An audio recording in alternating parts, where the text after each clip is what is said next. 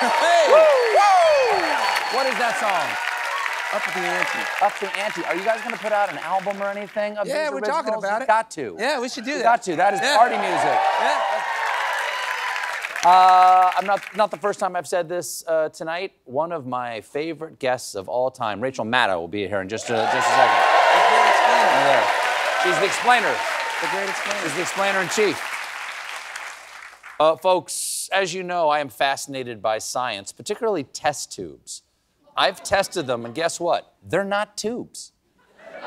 They're just long, skinny cups.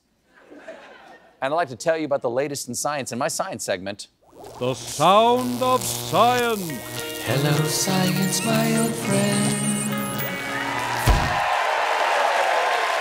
So dumb. Doesn't make any sense at all. Makes no sense at all. First up, a new grumpy fish species has been discovered in the Red Sea. Researchers say that due to its rather unhappy appearance, it was dubbed the grumpy dwarf goby, which is far better than their first idea for a name, clinically depressed Nemo.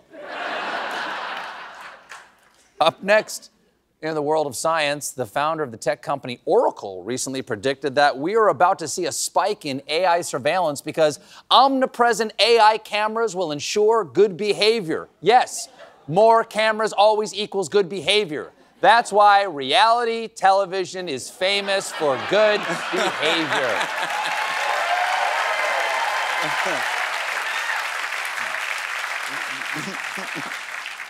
And who is this tech billionaire planning our dystopian Big Brother-inspired future? Why, it's Oracle's co-founder, Larry Ellison, who, fun fact, is about to take control of Paramount Global, which owns CBS, which is why I am thrilled to say that I think Larry's idea of constant surveillance is a great, visionary idea.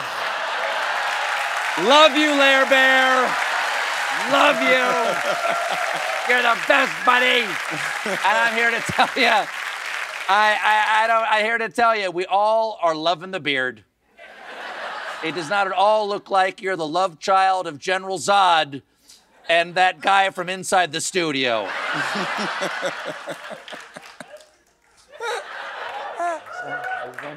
Science, up next. Up next in Science Sounds, scientists believe they have now created organisms in the laboratory that are a third state beyond life and death.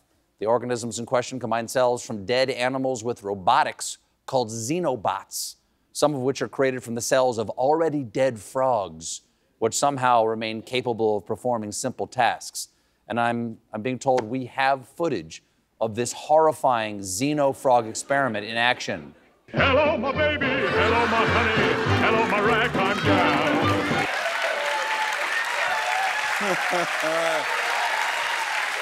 Worked in rehearsal. Next up, a man played trombone during brain surgery. Please let it be the surgeon. Please let it be the surgeon. Oh, it's the patient. Damn it.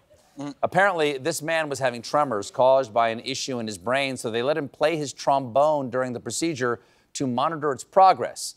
And I'm happy to say it was a success, which is good, because it would be awkward if there was a screw-up and you had to play this during your own surgery.